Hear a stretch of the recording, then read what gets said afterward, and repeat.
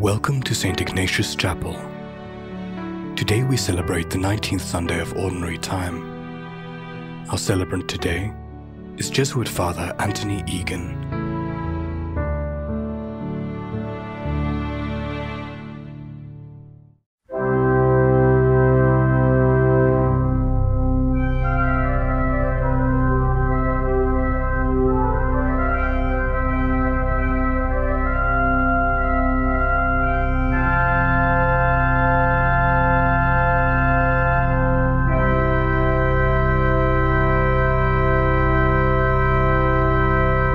In the name of the Father, and of the Son, and of the Holy Spirit.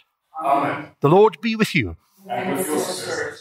We prepare ourselves to celebrate this Eucharist on the 19th Sunday in Ordinary Time. We also are aware that this week we celebrate International Women's Day, so we pray especially for all women on this Sunday Mass. To prepare ourselves to celebrate this Eucharist, we call to mind our sins and ask God for mercy and forgiveness. You were sent to heal the contrite of heart. Lord, have mercy. Lord, have mercy. You came to call sinners. Christ, have mercy. Christ, have mercy. You intercede for us at the right hand of the Father. Lord, have mercy. Lord, have mercy. May Almighty God have mercy on us, forgive us our sins, and bring us life everlasting. Amen. Glory to God in the highest. On earth, peace, people of good will. We praise you, we bless you, we adore you. We glorify you. We give you thanks for your great glory. Lord God, heavenly King, O God, Almighty Father, Lord Jesus Christ, only begotten Son, Lord God, Lamb of God, Son of the Father, you take away the sins of the world, have mercy on us. You take away the sins of the world, receive our prayer. You are seated at the right hand of the Father, have mercy on us. For you alone are the Holy One, you alone are the Lord, you alone are the Most High, Jesus Christ, with the Holy Spirit, in the glory of God the Father. Amen. Almighty ever-living God, whom taught by the Holy Spirit we dare to call our Father, bring, we pray, to perfection in our hearts the spirit of adoption as your sons and daughters, that we may merit to enter into the inheritance which you have promised. Through our Lord Jesus Christ, your Son, who lives and reigns with you in the unity of the Holy Spirit, one God, for ever and ever. Amen.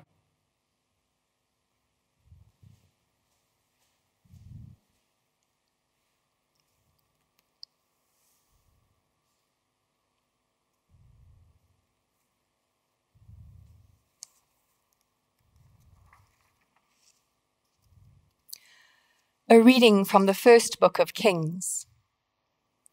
In those days, Elijah went a day's journey into the wilderness and came and sat down under a broom tree. And he asked that he might die, saying, "It is enough now, O Lord, take away my life, for I am no better than my fathers." And he lay down and slept under a broom tree. And behold, an angel touched him and said to him, "Arise and eat." And he looked, and behold, there was at his head a cake baked on hot stones and a jar of water. And he ate and drank and lay down again. And the angel of the Lord came again a second time and touched him and said, "Arise and eat, else the journey will be too long for you." And he arose and ate and drank, and walked in the strength of that food 40 days and 40 nights to Horeb, the mount of God. The word of the Lord. Thanks be to God. Taste and see that the Lord is good. Taste and see that the Lord is good. I will bless the Lord at all times. Praise of him is always in my mouth. In the Lord my soul shall make its boast. The humble shall hear and be glad. Taste and see that the Lord is good. Glorify the Lord with me. Together let us praise his name. I sought the Lord, and he answered me. From all my terrors he set me free. Taste and see that the Lord is good. Look toward him and be radiant. Let your faces not be abashed. This lowly one called, the Lord heard, and rescued him from all his distress. Taste and see that the Lord is good. The angel of the Lord is encamped around those who fear him to rescue them. Taste and see that the Lord is good.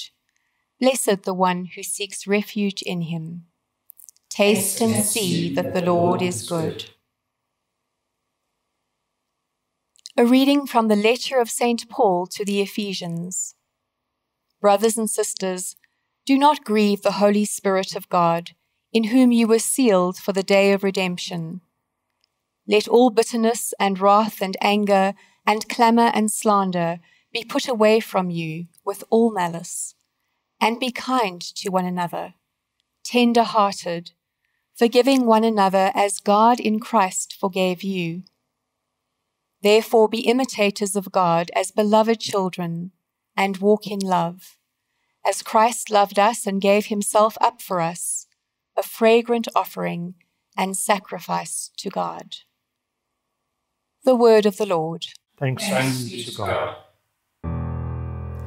Alleluia, alleluia, alleluia.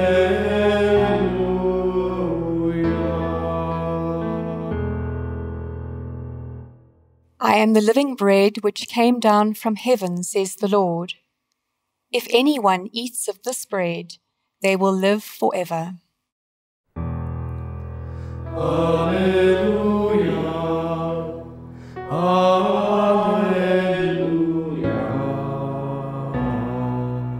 alleluia.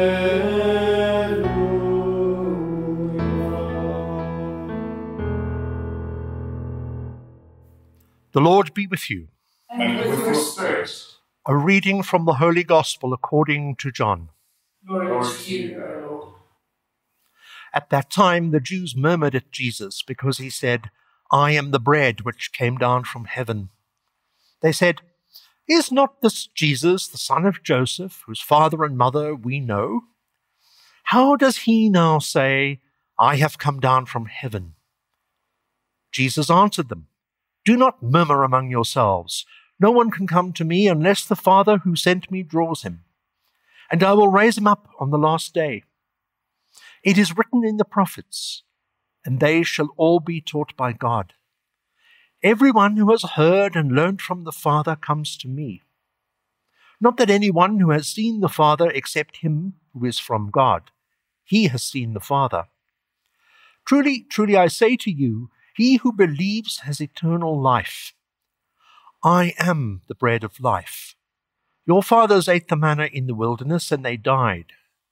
This is the bread which comes down from heaven, that a man may eat of it and not die. I am the living bread which came down from heaven. If anyone eats of this bread, they will live forever. And the bread which I shall give for the life of the world is my flesh. Brothers and sisters, the Gospel of the Lord. Praise to you, Lord Jesus Christ. Do you follow Jesus because of what you can get from him? Or do you follow him because of who he is? That's the question I'd like to reflect on a bit today. As I was reading the account of Elijah in today's first reading, I could not but think of an acronym. TANSTAFL. There ain't no such thing as a free lunch. I first came across this idea as a child in Robert Heinlein's 1966 classic science fiction novel, The Moon is a Harsh Mistress, a delightfully cynical story about how inhabitants of a colony on the moon rebel against Earth and declare independence. Behind the ideas in the novel is an economic theory based on an observation of the ancient philosopher Epictetus that, I quote, nothing is acquired for free, and necessarily must cost us something. The phrase itself is possibly rooted in a past practice in some bars, where a free lunch was provided when someone bought a beer. The catch: the food was salty, very salty, inducing the consumer to buy more beer. Hence, no free lunch. In Tanstaffel terms, the angel's message to Elijah is something like, hey, don't think I'm just giving you food to laze about being miserable. Get up. You have prophetic work to do. But is this so? I think we need to see the angel's calling of Elijah slightly differently. The food is a gift, a sign of life, that God has not abandoned him. A sign that however bad his life's been, God is still present, still calling him to prophesy. And Elijah responds generously to the call. In theological terms, it's grace, God's free gift, that invokes in us a response out of gratitude, not obligation. We see this again in the gospel. This particular section involving the miracle of the feeding of the thousands and the beginning of the bread of life discourse, where Jesus seems to be saying to the crowd, are you following me for the freebie food? Or are you actually following me? He is not adopting the Tanstaffel principle, quite the opposite. Rather, he's encouraging the crowd to move beyond such ideas as free lunches, or no such thing as free lunches. He's not bribing them to follow him. He's not using such gimmicks as a means even to lure them into his world. The miracle is performed comes simply out of his compassion, his concern for them. But as in the rest of John's Gospels, the miracle is a sign. The word, in fact, used for miracle in John is semeion, Greek for sign, that points back to who Jesus really is, with the invitation to the crowd and to us to follow him. To follow him not because of what he can give us, but who he really is. I must confess that this makes me worry about our Christian lives and the state of the church today. It often seems that gimmicks and tricks to keep people in churches replace the call to discipleship.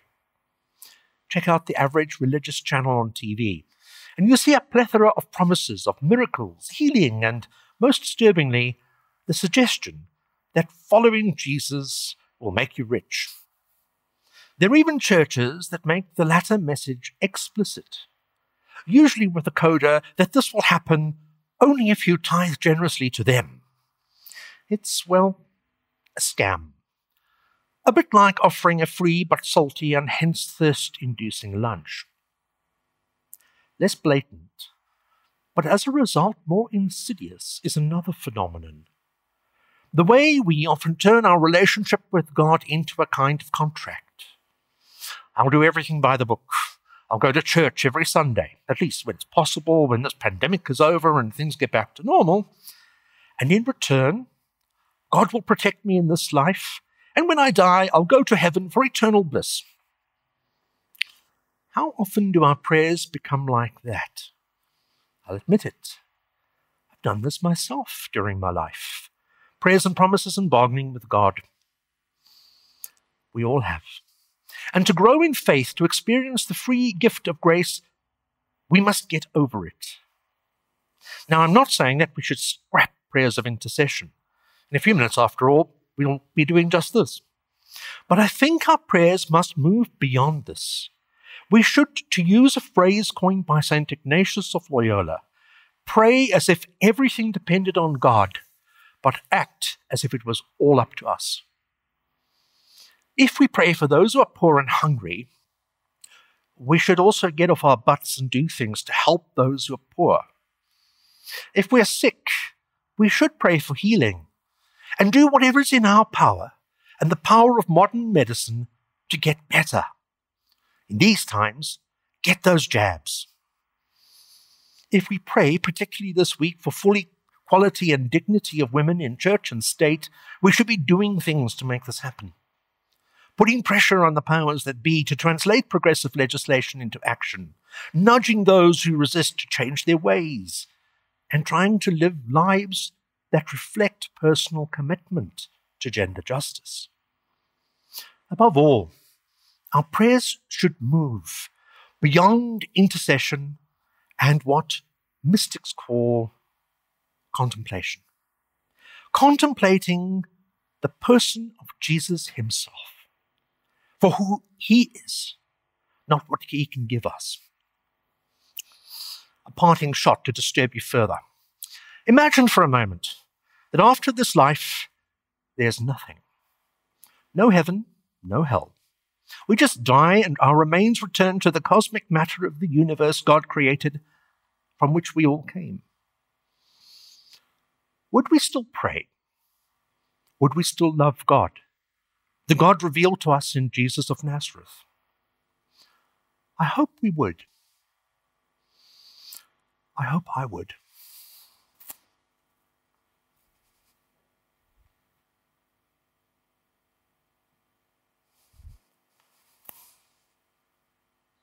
Let us now together profess the faith we all share by saying together the Apostles' Creed.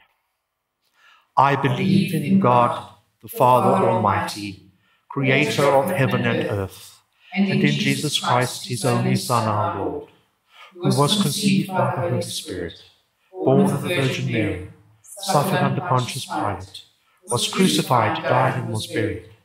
He descended into hell. On the third day he rose again from the dead. He ascended into heaven, and is seated at the right hand of God the Father Almighty. From there he will come to judge the living and the dead. I believe in the Holy Spirit, the Holy Catholic Church, the communion of saints, the forgiveness of sins, the resurrection of the body, and life everlasting. Amen. Let us now bring before the Lord our prayers and petitions on this day. We pray that we may come to a deeper knowledge and love of the God revealed to us in the person of Jesus of Nazareth. We pray that we may deepen this love, not out of fear or what we might get from him, but out of a sense of who Jesus is. Lord, hear us. Lord, graciously hear us. As we celebrate International Women's Day this week, we pray for all women. We pray especially for the end to violence and abuse against women, and for the full equality of men and women in every aspect of society. We pray that work for this equality may be integral to how we live. Lord, hear us. Lord, graciously hear us. We pray for those who are poor and marginalized in society. Once again, rather than sitting around waiting for things to happen, we pray that we may all be active agents for change. Lord, hear us. Lord, graciously hear us. We pray for an end to this pandemic, and especially for healthcare professionals and researchers seeking a cure for COVID-19. May we cooperate with all those engaged in this pursuit, doing what is needed to avoid spreading the virus and getting our inoculations as they become available. Lord, hear us. Lord, graciously hear us. For your own prayers.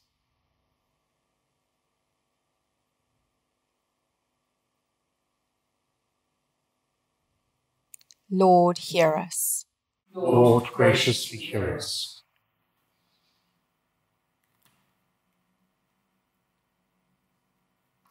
Loving God, we bring before you the prayers we make, spoken and unspoken. We pray particularly for the strength to act on what we pray for. And we make all these prayers in the name of Christ the Lord. Amen.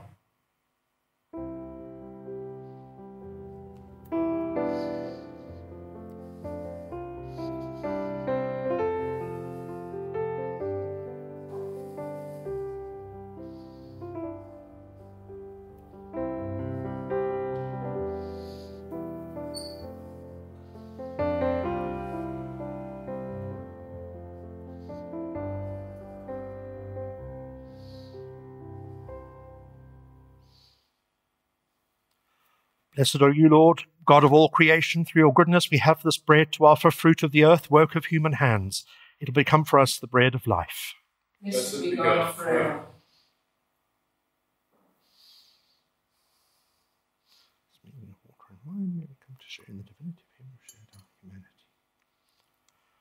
Blessed are you, Lord, God of all creation. Through your goodness we have this wine to offer, fruit of the vine, work of human hands.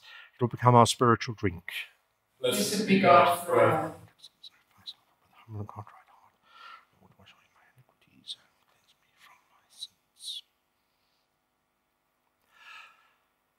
Pray, my brothers and sisters, that our sacrifice may be acceptable to God, our Almighty Father.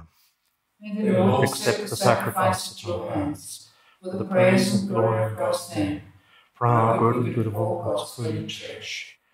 Be pleased, O Lord, to accept the offering of your Church, for in your mercy you have given them to be offered, and by your power you transform them into the mystery of our salvation. Through Christ our Lord. Amen. The Lord be with you. And with your spirit. Lift up your hearts. We lift them up to the Lord. Let us give thanks to the Lord our God. It is right and just. It is truly right and just, our duty and our salvation, always and everywhere to give you thanks, Lord, Holy Father, Almighty and Eternal God. For we know it belongs to your boundless glory that you came to the aid of mortal beings with your divinity, and even fashioned for us a remedy out of mortality itself, that the cause of our downfall might become the means of our salvation through Christ our Lord. Through him the host of angels adores your majesty and rejoices in your presence forever. May our voices, we pray, join with theirs in one chorus of exultant praise as we acclaim. Holy, holy, holy, Lord God of hosts, heaven and earth are full of your glory. Hosanna in the highest. Blessed is he who comes in the name of the Lord. Hosanna in the highest. You are indeed holy, O Lord, and all you've created rightly gives you praise. For through your Son, our Lord Jesus Christ, by the power and working of the Holy Spirit, you give life to all things and make them holy, and you never cease to gather a people to yourself, so that from the rising of the sun to its setting, a pure sacrifice may be offered to your name. Therefore, O Lord, we humbly implore you, by the same Spirit, graciously make holy these gifts we have brought to you for consecration, that they become the body and blood of your Son, our Lord Jesus Christ, at whose command we celebrate these mysteries. For on the night he was betrayed, he himself took bread, and giving you thanks, said the blessing, broke the bread, and gave it to the disciples, saying, Take this, all of you, and eat of it, for this is my body, which will be given up for you.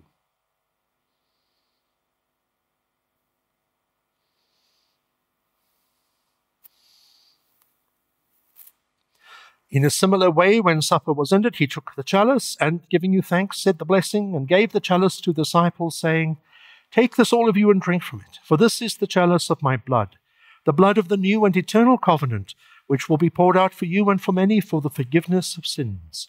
Do this in memory of me.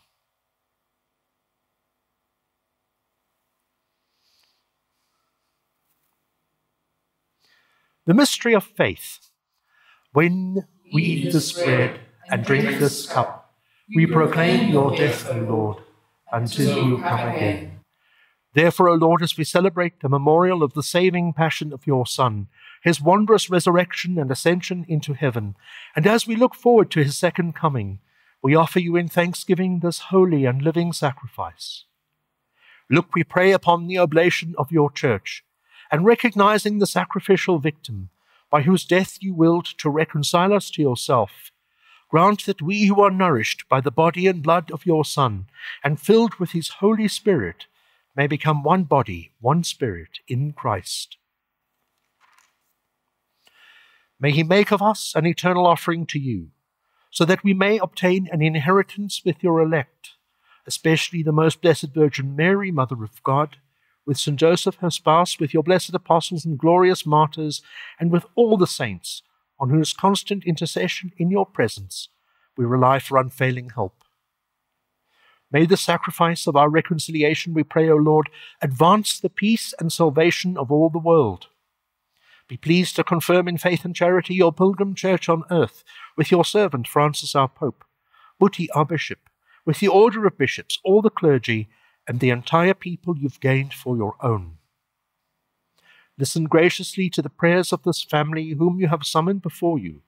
In your compassion, O merciful Father, gather to yourself all your children scattered throughout the world. To our departed brothers and sisters, and to all who were pleasing to you at their passing from this life, give kind admittance to your kingdom. There we hope to enjoy forever the fullness of your glory, through Christ our Lord, through whom you bestow on the world all that is good. Through him, with him, and in him, O God, Almighty Father, in the unity of the Holy Spirit, all glory and honor is yours, forever and ever. Amen. Amen. As the Lord has taught us, so let us pray. Our Father, who art in heaven, hallowed be thy name. Thy kingdom come, thy will be done on earth as it is in heaven. Give us this day our daily bread, and forgive us our trespasses, as we forgive those who trespass against us. And lead us not into temptation, but deliver us from evil. Deliver us, Lord, we pray, from every evil. Graciously grant peace in our days, that by the help of your mercy we may be always free from sin and safe from all distress, as we await the blessed hope and the coming of our Saviour, Jesus Christ. For the kingdom, the power, and the glory are yours, now and forever. Lord Jesus Christ, who said to your apostles, "Peace I leave you, my peace I give you," look not on our sins, but on the faith of your church, and graciously grant her peace and unity in accordance with your will, who live and reign for ever and ever. Amen. The peace of the Lord be with you all. And with your spirit. Offer each other a sign of peace.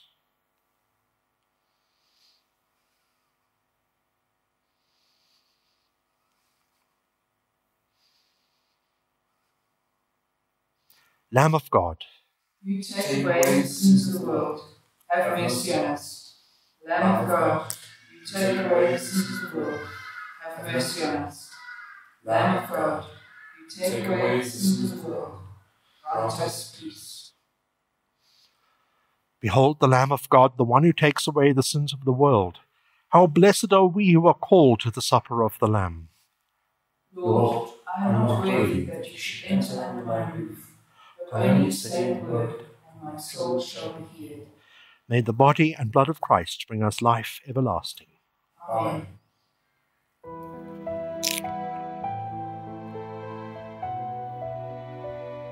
Although you cannot receive physical communion with us now, we invite you into a moment of spiritual communion. The great medieval theologian, St. Thomas Aquinas, defined spiritual communion as an ardent desire to receive Jesus in the Holy Sacrament, and a loving embrace as though we had already received him. His words are echoed by the great mystic and fellow doctor of the Church, St. Teresa of Avila, who wrote, "When you do not receive communion and do not attend Mass, you can make a spiritual communion, which is a most beneficial practice. By it, the love of God will be greatly impressed on you." At this moment, we invite you to focus on Christ and your longing for union with him. Express your desire to feel his grace coursing through you, giving you strength and courage, particularly in these difficult times.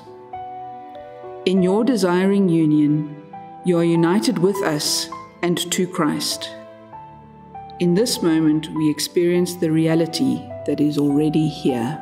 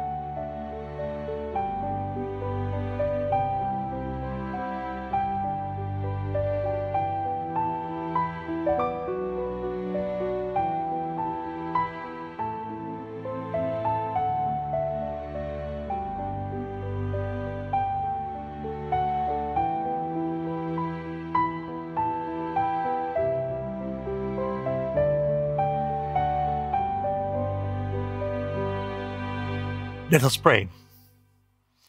May the communion in your sacrament that we have consumed save us, O Lord, and confirm us in the light of your truth. Through Christ our Lord. Amen. The Lord be with you. And with your spirit. Almighty God bless us, Father, Son, and Holy Spirit. Amen. Our Mass is ended. Let us remain in the peace of Christ. Thanks be to God.